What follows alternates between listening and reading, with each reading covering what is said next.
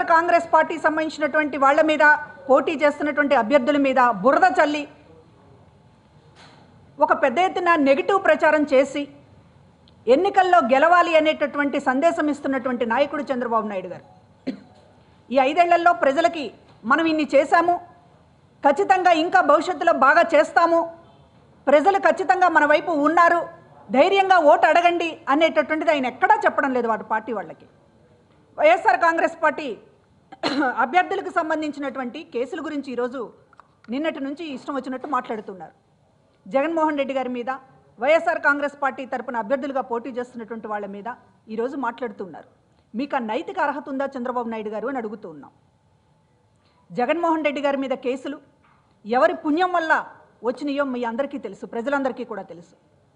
Congress party Chandrababu Naidu గారు కుమ్మక్కై జగన్మోహన్ రెడ్డి గారిని కాంగ్రెస్ పార్టీ నుంచి బయటకు వచ్చాక వేరొక పార్టీ పెడతారు అనేటటువంటి పెట్టిన తర్వాత ఒక ప్రజానాయకుడిగా విపరీతమైనటువంటి ప్రజాదరణ వస్తున్నటువంటి సమయంలో జగన్మోహన్ రెడ్డి గారిని కట్టడి చేయడానికి రాజకీయంగా ఎదుర్కోలేక ప్రజాదరణను తగ్గించడం మీకు చేతకాక ఆ రోజు జగన్మోహన్ రెడ్డి గారి మీద పెట్టినటువంటి కేసులు ఈరోజు ప్రజల ముందు మేము అనేకసార్లు జగన్మోహన్ రెడ్డి గారు నిలబడ్డారు.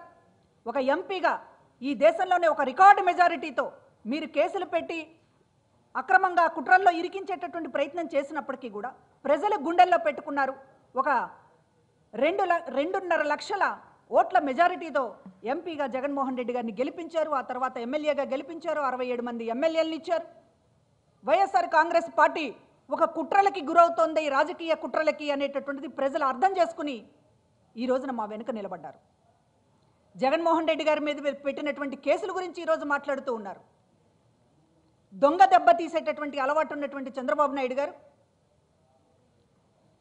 జగన్మోహన్ రెడ్డి గారి మీద ఎట్లా కుట్ర పన్ని కేసులు పెట్టించి ఇవాళ మళ్ళీ ఆ కేసుల గురించి మాట్లాడేటటువంటి సందర్భంలో మేము చాలా విషయాలు ఈరోజు మాట్లాడుతూ ఉన్నాం. అనేక విషయాల్లో, అనేక కేసుల్లో విచారణను ఎదుర్కోవడానికి భయపడి ఒక్క కేసులో కూడా నా తప్పేమీ లేదు, నేను తప్పు చేయలేదు, విచారణకి ధైర్యంగా ఎదుర్కొంటానని ఒక్క కేసులో నేను చంద్రబాబు నాయుడు గారు చెప్పారా? జర్నలిస్టు మిత్రులారా, ఒక్కసారి మీరు కూడా గుర్తు చేసుకోమని అడుగుతూ ఉన్నాను. మీ జర్నలిస్టు లైఫ్లో ఎప్పుడైనా చంద్రబాబు నాయుడు గారు నేను ఈ కేసులో ధైర్యంగా విచారణ ఎదుర్కోగలను అన్నటువంటి కేసు ఒక్కటైనా ఉందా చెప్పమనండి. ఏ కేసు విచారణకు వచ్చినా హడావిడిగా కోర్టు మెట్లెక్కి స్టే తెచ్చుకోవడం తప్ప ఏ కేసులోనైనా చంద్రబాబు నాయుడు గారు నేను తప్పు చేయలేదు అనేటటువంటి మాట ఇప్పటిదాకా మాట్లాడారా? స్టేల బాబు ఈయన 17 కేసుల్లో ఈ రోజున స్టేల మీద బతుకుతూ ఉన్నారు. అనేక విషయాల్లో ఓటుకు కోటు కేసులో ఇవాళ తెలంగాణలో ఎమ్మెల్యేలని కొంటూ క్యాష్ బ్యాగులతో అడ్డంగా దొరుకుపోయి బ్రీఫ్డ్ మీ అనేటటువంటి గొంతు నాది కాదు అని ఎప్పుడైనా చంద్రబాబు నాయుడు గారు అన్నారా?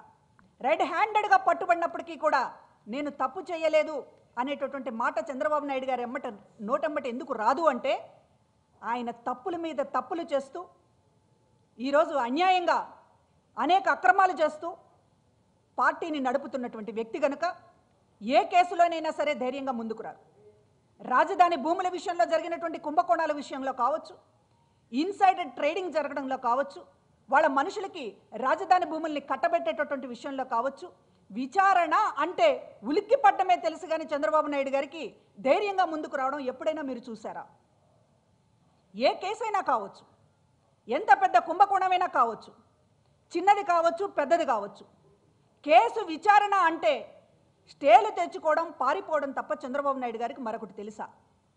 సాక్షాత్తు ఒక క్రిమినల్ మైండ్ తోటి, ఒక క్రిమినల్ మనస్తత్వంతో ప్రత్యర్థిని దెబ్బకొట్టడానికి కుట్రలు పన్నేటటువంటి చంద్రబాబు నాయుడు గారు తన మీద వచ్చినటువంటి ఆరోపణల మీద ఏ స్కామ్ అయినా సరే ఈ రోజున ఒక్క విచారణకు కూడా ఎదుర్కోవడానికి ఎందుకు భయపడుతున్నారు? ఒక్క కానిస్టేబుల్తో పోనీ సిబిఐ దాకా పోవద్దు, ఒక చిన్న స్థాయి నిజాయితీపరుడైనటువంటి కానిస్టేబుల్ విచారణ చేస్తాడన్నా కూడా చంద్రబాబు నాయుడు గారికి భయమే. గవర్నర్ స్టేలు తెచ్చుకోవడం, విచారణ ఆపడం, ఇదే కదా చంద్రబాబు నాయుడు గారు రాజకీయ జీవితం. ఇవాళ మాట్లాడుతూ ఉన్నారు. ఈ 5 ఏళ్లలో జరిగినటువంటి సాగునీటి ప్రాజెక్టుల అవినీతి విషయం కావచ్చు, రాజధాని భూముల్లో అవినీతి కావచ్చు, నీరు చెట్టు స్కామ్ కావచ్చు, ఫైబర్ గ్రిడ్ స్కామ్ కావచ్చు, విశాఖ భూముల్లో స్కామ్ కావచ్చు, దేవుడు భూముల్లో స్కామ్ కావచ్చు, ఇంకా మేము అనేక విషయాలు చెప్పాం. 6 లక్షల కోట్ల మేరకు అవినీతి జరిగింది ఈ 5 ఏళ్లలో చంద్రబాబు గారి ప్రభుత్వంలో అని. అంతేకాకుండా ప్రజలకు పెట్టినటువంటి ఏ సంక్షేమ పథకమైనా స్కామ్తో కూడిందే. స్కామ్ చేయడానికి సంక్షేమ పథకం పెట్టినటువంటి ఘనత చంద్రబాబు నాయుడు గారి గవర్నమెంట్ది. వీటిలో ఏ విషయంలోనైనా సరే విచారణ ఎదుర్కొనేటటువంటి ధైర్యం ఉందా చంద్రబాబు నాయుడు గారు? అట్లాంటి వాడు నువ్వు కేసుల గురించి మాట్లాడే అర్హత ఉందా అని అడుగుతున్నా. సాక్షాత్తు చంద్రబాబు నాయుడు గారి వెనుక ఎంత దొంగల ముఠా ఉంది అనేటటువంటిది ఈ రోజున మేము మాట్లాడుతూ ఉన్నాం. 21 మంది మీద క్రిమినల్ కేసులు పెండింగ్లో ఉన్నాయి. క్రిమినల్ కేసులు ఎదుర్కొంటున్నటువంటి 21 మంది అభ్యర్థులు ఈ రోజున తెలుగుదేశం పార్టీ వెనుక ఉన్నారు. సాక్షాత్తు ఈ దొంగలకి నాయకత్వం వహిస్తున్నటువంటి చంద్రబాబు నాయుడు గారు ఒక పెద్ద దొంగ. ఏ విచారణకి ఎదుర్కోకుండా తప్పించుకుంటున్నటువంటి దొంగ ఆయనైతే ఇవాళ 21 మంది గురించి మేము ఇవాళ మాట్లాడుతూ ఉన్నాం. 21 మంది మీద ఉన్నటువంటి క్రిమినల్ కేసులు ఇవన్నీ కూడా మీకు అందజేస్తాం. ఒక్కొక్కళ్ళ మీద ఎన్నెన్ని కేసులు ఉన్నాయో, పెండింగ్లో ఎఫ్ఐఆర్లు ఏ పోలీస్ స్టేషన్లో ఉన్నాయో, క్రిమినల్ కేసు నెంబర్లతో సహా ఈ రోజున మేము మాట్లాడుతూ ఉన్నాం. మీ బినామీ సుజనా చౌదరి ఎన్ని వేల కోట్లు ఎగ్గొట్టాడు బ్యాంకులకి? దాదాపు 6,000 కోట్ల రూపాయల ఆర్థిక నేరగాడు సుజనా చౌదరి అనేటటువంటిది తెలియదా మీకు? కేంద్ర మంత్రిగా అతన్ని ఎందుకు పెట్టి రక్షించారనేటటువంటిది ఈరోజు సమాధానం చెప్పాల్సినటువంటి బాధ్యత మీకు లేదా? సీఎం రమేష్ మీ మరొక బినామీ, అతనికి సంబంధించినటువంటి ఆస్తులు ఎట్లా సంపాదించాడు, ఎన్ని వేల కోట్లు దోచాడు, దానిపైన విచారణ అంటే మీరు నానా యాగి ఎందుకు చేస్తున్నారు? ఐటీ విచారణ జరగకూడదు, సిబిఐ విచారణ జరగకూడదు, ఈడీ దాడులు జరగకూడదు, ఇదంతా ఎందుకు? ఎవరిని కాపాడేటటువంటి ప్రయత్నం మీరు చేస్తున్నారు ఇంతకాలం? మీ రాయపాటి సాంబశివరావు మీ అభ్యర్థి, మీ ఎంపీ అభ్యర్థి ఎన్ని వేల కోట్లు బ్యాంకుకి ఎగ్గొట్టాడు? అదేవిధంగా మీ గంటా శ్రీనివాసరావు విశాఖపట్నంలో పేదవాడి భూములను, ప్రభుత్వ భూములను కబ్జాలు చేస్తుంటే ప్రోత్సహించింది మీరు కదా? మీ అచ్చెన్నాయుడు చేసినటువంటి అక్రమాలు, అతని పైన ఉన్నటువంటి కేసులు గురించి ఎందుకు మాట్లాడవు చంద్రబాబు నాయుడు గారు? మీ పెందుర్తి అభ్యర్థి బండారు సత్యనారాయణ ముదపాక భూములన్నింటినీ మింగేస్తే దాన్ని బయటకు రాకుండా తొక్కిపెట్టింది మీరు కదా? అతన్ని కాపాడింది మీరు కదా చంద్రబాబు నాయుడు గారు? మీ అనకాపల్లి అభ్యర్థి పీలా గోవింద్ అక్రమ ఆస్తి ఎంత, ఎన్ని భూముల్ని ఎట్లా కొట్టేశాడు? విచారణకు సిద్ధమేనా?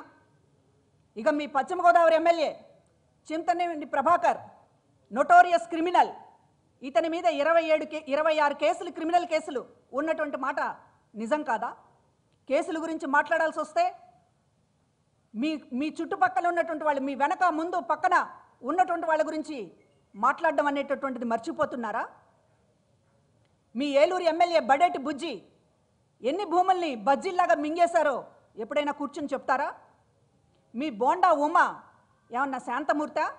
ఇవాళ ఒక ఐపీఎస్ అధికారిని నడి రోడ్డు మీద నిలబెట్టి చొక్కా పట్టుకునేటటువంటి కోరలు ఇచ్చింది ఈ బోండా ఉమ లాంటి వాళ్ళకి ఎవరండి? చంద్రబాబు నాయుడు గారు మీరు కాదా? ఇతను చేసినటువంటి భూ కబ్జాల మీద ఏ రోజైనా మీరు దృష్టి పెట్టారా? ఇక పత్తిపాటి పుల్లారావు ఒక కాటన్ స్కామ్, రైతులను ముంచేసినటువంటి స్కామ్ చేసినా కూడా మీరు వాళ్ళని ఏమీ చెయ్యరు, వాళ్ళని కాపాడతారు. అగ్రిగోల్డ్ భూముల్ని కాజేసినటువంటిది పుల్లారావు కాదా? మీ మైనింగ్ డాన్ ఎరపతనేని, ఇతని మీద కోర్టు తప్పు పట్టినా కూడా మీరు ఏమన్నా విచారణ చేయించారా? అదేవిధంగా మీ ఉదయగిరి ఎమ్మెల్యే మహారాష్ట్రలో ప్రజాధనాన్ని దోచేసినప్పుడు, మీ వెంకటగిరి ఎమ్మెల్యే రైల్వే కాంట్రాక్టర్లను బెదిరించి కోట్ల రూపాయలు లంచం అడిగినప్పుడు మీరు ఎక్కడ ఉన్నారని చెప్పి అడుగుతూ ఉన్నాం. ఈ రోజున ఈ క్రిమినల్ కేసులన్నిటికీ కూడా సమాధానం చెప్పాల్సినటువంటి అవసరం ఉంది. అభ్యర్థులందరినీ కూడా అలీబాబాకి 40 దొంగలే, కానీ చంద్రబాబు నాయుడు వెనుక ఉన్నటువంటిది 100 మంది దొంగలు. 100 మంది దొంగలకి నాయకుడు చంద్రబాబు నాయుడు గారు. సాక్షాత్తు ఆయనే ఒక పెద్ద దొంగ నాయకుడు. ఇవాళ కేసుల గురించి, లేకపోతే వైఎస్ఆర్ కాంగ్రెస్ పార్టీ అభ్యర్థులని చులకన చేయడానికి, బురద చల్లడానికి, ప్రజాక్షేత్రంలో రాజకీయంగా ఎదుర్కోవడం చేతగాక ఈ రోజున వాళ్ళని వైఎస్ఆర్ కాంగ్రెస్ పార్టీ అభ్యర్థుల్ని ఒక నేరస్తులుగా ముద్ర పెట్టి ప్రచారం చేయండి అని సాక్షాత్తు చంద్రబాబు నాయుడు గారు టెలికాన్ఫరెన్స్లో మాట్లాడుతున్నారు అంటే దీనికి ఏ సంకేతం ప్రజలకు ఇస్తున్నారనేటటువంటి అడుగుతూ ఉన్నాం.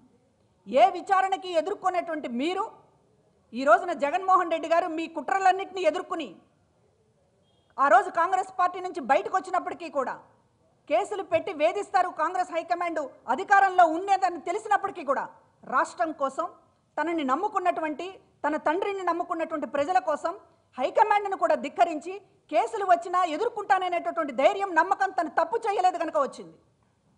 కుట్రలు జరుగుతాయి కేసులు పెడతారని తెలిసినప్పటికీ కూడా తప్పు జరగలేదనేటటువంటి నమ్మకం ఉండబట్టి ఆయన కాంగ్రెస్ పార్టీని ఎదిరించారు. మీరేం చేశారు? కేసు వచ్చిన ప్రతిసారి ఎవరో ఒకళ్ళ కాళ్ళ దగ్గరికి పడ్డం, అది బీజేపీ కావచ్చు, లేకపోతే కాంగ్రెస్ కావచ్చు, లేదా పక్కన ఉన్నటువంటి టీఆర్ఎస్ కావచ్చు, ఏ పార్టీ కాళ్ళైనా పట్టుకుని స్టేలు తెచ్చుకోవడం, విచారణను ఆపుకోవడం, కనీసం ఛార్జ్ షీట్లు వేయకుండా అడ్డుకోవడం, ఇది కదా మీ నైజం. మీరా కేసుల గురించి మాట్లాడతారు. ఒకటి రోజున ప్రజలకు చాలా స్పష్టంగా మీరు చెప్పాల్సినటువంటి బాధ్యత ఉంది. ఎందుకు మీరు వైఎస్ఆర్ కాంగ్రెస్ పార్టీ మీద విష ప్రచారం చేసి ఎన్నికల ప్రచారం చేస్తున్నారు? ఎందుకు మీరు 5 ఏళ్లలో మీరు చేసినటువంటి ప్రజలకు చేసినటువంటి మేలుని చెప్పలేకపోతున్నారు? ఒక రాజకీయ పార్టీగా, ఒక అధికారంలో ఉన్నటువంటి పార్టీగా ఎదుటి పార్టీ మీద 100 అబద్ధాలు 10 రకాలుగా మోసాలు ప్రచారం చేయమని మీకు సంబంధించినటువంటి వాళ్ళందరికీ ఎందుకు చెప్తున్నారు? ఈరోజు ప్రజలు విజ్ఞులు ఆలోచించవలసిందిగా కోరుతున్నాం. వైఎస్ఆర్ కాంగ్రెస్ పార్టీ నాయకులని, అభ్యర్థులని దాదాపుగా ఎవరిని కూడా సూటిగా ఎదుర్కోలేక ఈరోజు మాట్లాడుతున్నారు. 21 మంది క్రిమినల్ కేసులు ఉన్నటువంటి వాళ్ళ పేర్లు ఒక్కసారి చెప్తాను. గంటా శ్రీనివాసరావు గారు, చింతమనేని ప్రభాకర్, దేవినేని ఉమామహేశ్వరరావు, కోడెల శివప్రసాదరావు, కాలువ శ్రీనివాసులు, బోండా ఉమామహేశ్వరరావు, పల్లె రఘునాథరెడ్డి, దామచర్ల జనార్దన్, వీళ్ళంతా తెలుగుదేశం పార్టీ అభ్యర్థులు, అచ్చెన్నాయుడు, కోన రవికుమార్, సబ్బంహారి, నక్క ఆనందబాబు, కరణం బలరాం, సతీష్ కుమార్ రెడ్డి పులివెందుల, రామసుబ్బారెడ్డి, జితేందర్ గౌడ్ గుంతకల్, బాలకృష్ణ హిందూపూర్, బీకే పార్థసారథి పెనుకొండ, వెంకట శివరామరాజు నర్సాపురం, మాగంటి బాబు ఏలూరు, కిష్టప్ప నిమ్మల కిష్టప్ప హిందూపూర్. వీళ్ళన్నిటి మీద వీళ్ళ పోటీ చేస్తున్నటువంటి నియోజకవర్గాల పోలీస్ స్టేషన్లోనే క్రిమినల్ కేసులు ఉన్నటువంటి మాట నిజం కాదా? కనుక తప్పుడు ప్రచారాలు మానండి. ఎన్నికలకు సంబంధించి మీరు ఇట్లాంటి ఒక వైఎస్ఆర్ కాంగ్రెస్ పార్టీ మీద బురద చల్లి గెలవాలనుకుంటే ప్రజలు తగిన బుద్ధి చెప్తారనేటటువంటిది స్పష్టం చేస్తూ ఉన్నాం.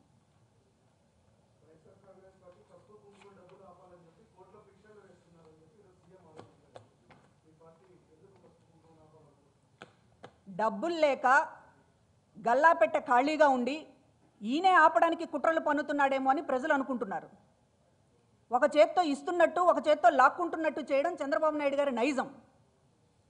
ఇవాళ పసుపు కుంకుమ చెక్కులు 5 ఏళ్లుగా ఇవ్వనటువంటి వాడికి, 5 ఏళ్లుగా డాక్రా రుణమాఫీలు ఎగ్గొట్టినటువంటి వాడికి, 5 ఏళ్లుగా సున్నా వడ్డీ బకాయిలు బ్యాంకులకు కట్టాల్సినవి ఎగ్గొట్టినటువంటి వాడికి ఎన్నికల ముందు తాయిలాలు ఇచ్చేటటువంటి, ఎన్నికల ముందు మహిళలకి పసుపు కుంకుమ ఇచ్చేటటువంటి పెద్ద మనసు ఉంటుందని ఎవరైనా అనుకుంటారా?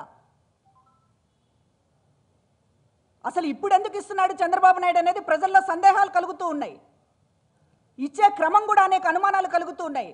ఓటర్ కార్డులను సేకరిస్తున్నారు, చెక్కులు ఇచ్చేటటువంటి పేరుతోట మంగళసూత్రాల మీద ప్రమాణం చేయించుకుంటున్నారు తెలుగుదేశం పార్టీకే ఓటేయాలి అనేటటువంటిది.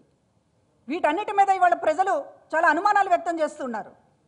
అసలు చంద్రబాబు పసుపు కుంకుమ పేరుతోటి ఎట్లా మహిళల కళ్ళల్లో కారం కొడుతున్నారా అనేటటువంటిది అనేక అనుమానాలు ఉన్నాయి.